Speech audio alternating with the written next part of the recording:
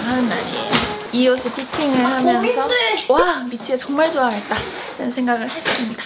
나 얘네도 한번 써봤는데 올리브랑 오늘 좀 도전해보기 좋은 날 아니야? 화이트에 조명 환한 날? 제가 브라운 렌즈를 아직 못 찾았거든요, 저한테 어울리는. 왜냐면 약간 오렌지기가 돌면 저는 안 어울리더라고요. 근데 뭔가 오늘 껴도 될 것 같고. 아, 올리브 껴야 되나? 오랜만! 오늘 첫째 주 저희 스니커즈 첫 주. 스니커즈 첫째 주 이틀날!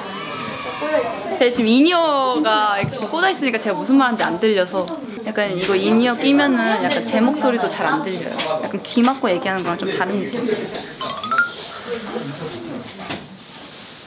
이거 끊어줘, 미치. 진짜 그거 오면 돼. Put my sneakers on. 하나 둘 ready get set go. Put my sneakers on.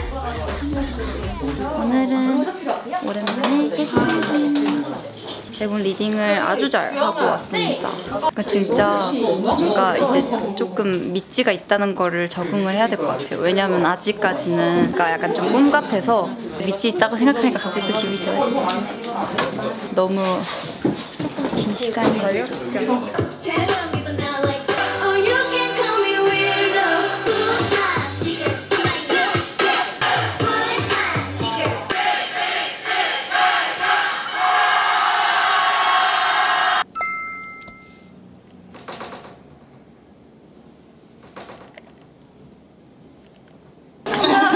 별이 다리 데리고 오면 안 돼? 고양이 난데. 안녕하세요.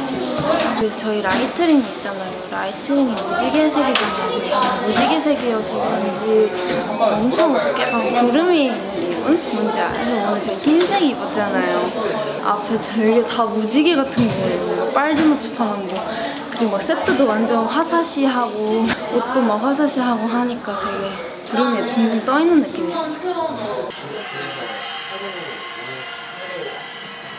예쁘다. 오늘 아주 고양이 같은데요? 이제 활동기와 비활동기의 차이점이 있다면 음악방송 시작 시간을 알고 있다는 것과 헷갈린다는 것, 그 차이점이에요. 이제 활동기 때는 음중 토요일 몇 시, 이제 비활동기에는 그게 안 나와요. 토요일 몇 시였더라? 이렇게 되는 거죠. 분명히 좀 이른 오후에 했던 것 같은데 이렇게 되는 거죠. 춤을 추다가 신발 벗겨지면 안 돼서 단디 신발끈을 꽉 묶어놨더니 안 풀리고 있어요 지금. 스니커즈가 발재간이 많잖아요. 조금이라도 헐떡거리면 이게 뒤꿈치만 두는 게 많아서 신발이 벗겨지더라고요. 그래서 엄청 꽉 묶어놨더니 신발이 안 벗겨져요. 사실 그 정말 얇은 스니커즈 아시죠? 플랫 잘 굽혀지는 거 있잖아요. 얇은 고무처럼. 그게 진짜 제일 좋아요. 이 춤에 제일 적합한 신발입니다.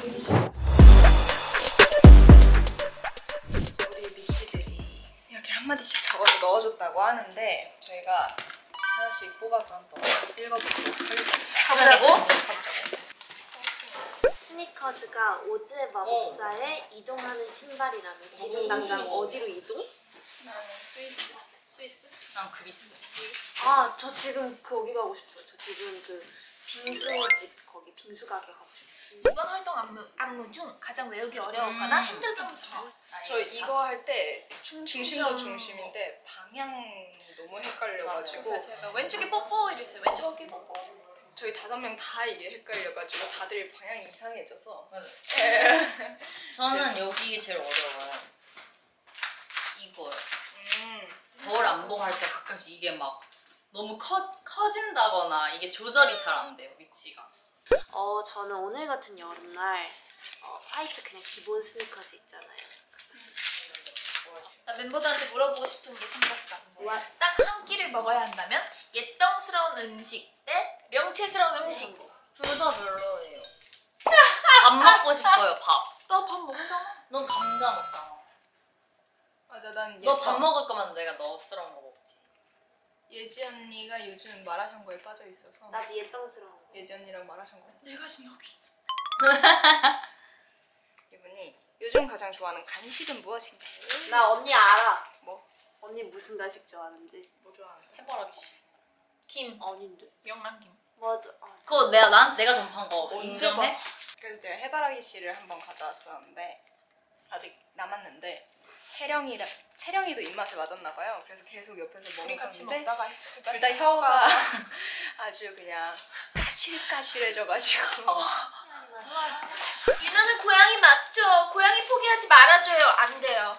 유나는 토끼예요. 이제 요즘 그냥 토끼가 되었어. 고양이 예뻐. 야 너무 맛있어. 유나가 들으면 좋은 말, 힘이 되는 말 알려주세요. 많이 예쁘다고 해준대요. 예쁘다고. 채영이가 탐나는 다른 멤버들 파트는? 밑지를 카톡에 저장한다면 카톡 이름 어떻게 설정할지 궁금해요. 저는 좀 뭔가 많이 급하게 연락할 필요 없는 사람, 친한 사람은 이모티콘이나 아니면 제가 별명으로 자주 저장을 하는데 그래서 멤버들은 자주 연락을 해야 돼서 본명이에요. 밑지면은 그냥 하트 하나 해놓을 것 같습니다.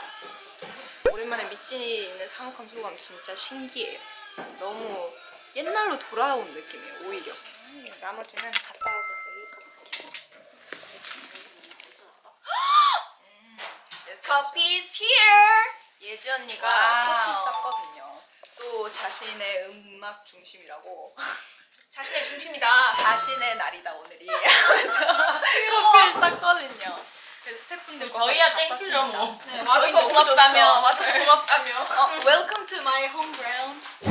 네, 안녕하세요. 제가 MC 보느라 오늘 제가 좀 늦게 왔는데 그래도 우리 밑지가 보내준 질문은 못 참죠. 이번 컨셉에 제일 잘 어울린다고 생각하는 멤버와 그 이유는? 뭐 항상 모든 멤버가 잘 어울리기는 했지만 이번에는 유독 채령이가 좀 잘 어울린다고 생각해요. 그 채령이 특유의 그 맑고 그 청아한 목소리 그런 게 또 스니커즈랑 굉장히 잘 어울리고 그 빨리 가보자고 야야 거기가 이제 채령의 목소리가 너무 잘 살린 것 같아서 예지! 투 예지야 딱! 투 예지? 제일 좋아하는 옷 브랜드가 뭐예요? 저는 옷 브랜드를 정확하게 설명은 못 드리겠지만 저는 일단 조금 힙한 느낌의 옷을 굉장히 좋아하는데 좀 스포티한 거? 좀 스포티한 브랜드들 있잖아요. 뭔지 아시죠? 딱 좋아합니다. 이번 활동 가장 마음에 드는 착장은? 이거 지금 저희 이틀밖에 안 했는데 저는 확실히 오늘은 뭔가 올 화이트의 미래 세트로 갔잖아요. 저는 중세 세트가 너무 잘 어울리고 확실히 첫 무대라서 그런지 오늘 또 기억에 많이 남지만 어제가 유독 기억이 남는 것 같습니다. 오늘 MC 하면서 팬분들 만나서 너무너무 또 좋았고 되게 떨렸어요. 진짜 너무 떨리는 거예요. 그래가지고 근데 너무 색다른 경험이었던 것 같고 또 다음 주에도 예지 중심 또 오니까요. 다음 주에 또 봐요. 안녕. 오늘 고생한 예지 언니가 박수를. 감사합니다. 바쁜 하루 보내줬어요. 네, 멤버들 똑같이 바빴죠 뭐. 오늘 저희 음악중심 첫 주차 촬영을 또 무사히 잘 마쳤는데요. 미치들이 좋아하는 화이트 의상 맞아요. 중에서 입었는데 뭔가 미치들 얼굴이 저희가 반사판이어서 그런지 되게 환해 보였어요. 약간 일리 있는데? 오늘 그 라이트링 무지개색이었던 거 알죠? 맞아요. 너무 맞아요. 진짜 귀여웠어. 여기 그 감독님께서 라이트링 처음 봤다고 너무 이쁘다고 하셨어요. 역시 모두가 인정하는 라이트링. 그럼요. 네, 오늘도 마무리 너무 이렇게 잘한 것 같아서 좋고요. 내일도 열심히 해보겠습니다. 화이팅! 화이팅! 시작! 이지 미지 날자! 셋, 고! 안녕! 입에 많이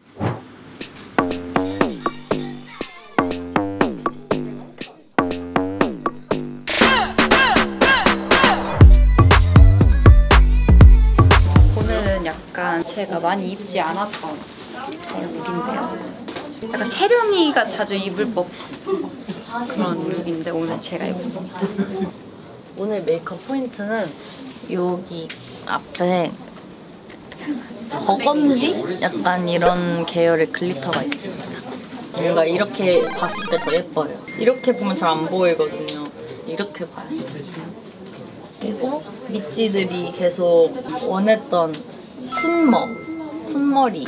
어제는 웨이브를 했고 오늘은 생머리를 해봤습니다. 피드백 적극 반영 중이에요.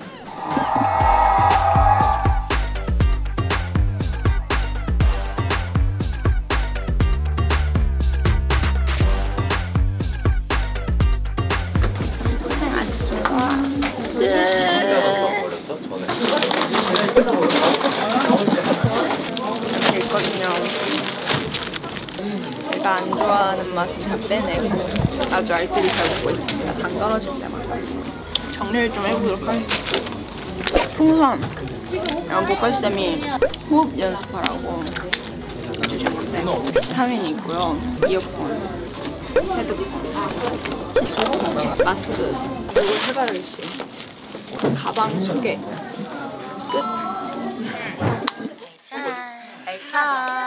생방 시작했어요. 크리스피 도넛 이거. 오, 너무 귀여워. 이거 찍어야 돼. 이거 왜 이렇게 귀여워?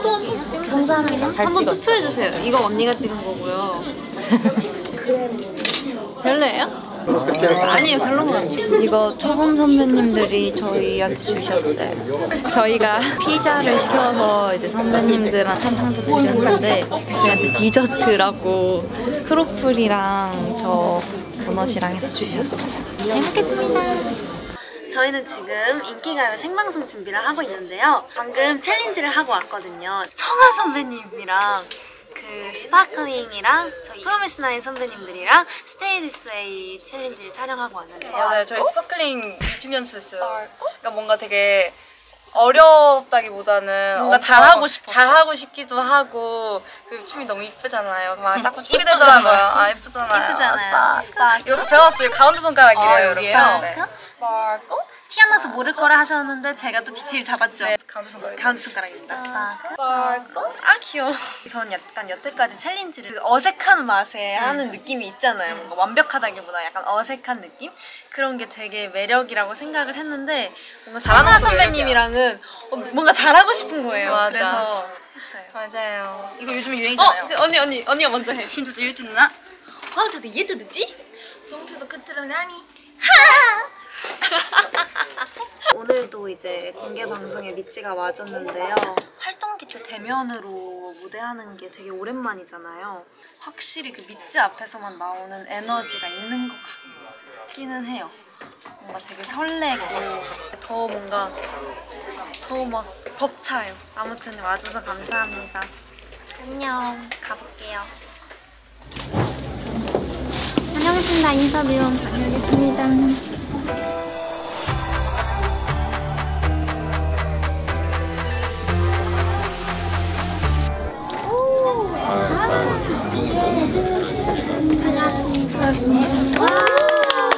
네, 저희 이로써 인기가요를 마지막으로서 1주차 활동이 다 끝났습니다. 네, 오늘 의상도 너무너무 여름과 잘 어울리고 또 시원한 에너지 전달해드린 것 같은데요. 우리 미찌들 스니커즈 1주차 활동 마음에 드셨길 바라고요. 멤버들도 너무 고생 많으셨습니다. 뭔가 미찌가 무대 하는데 앞에서 미찌도 행복한 게 느껴져서 되게 맞아요. 뿌듯한 1주차였던 것 같아요. 정말 힘내서 할 수 있었던 것 같아요. 응원 너무너무 고마워요, 미찌. 맞아요. 2주차도 다 올 거죠? 2주차 때 보는 걸로. 2주차 때 보는 걸로. 안녕. 화이팅! 화이팅! 2주차 화이팅! 시작! 이지 미지 열사.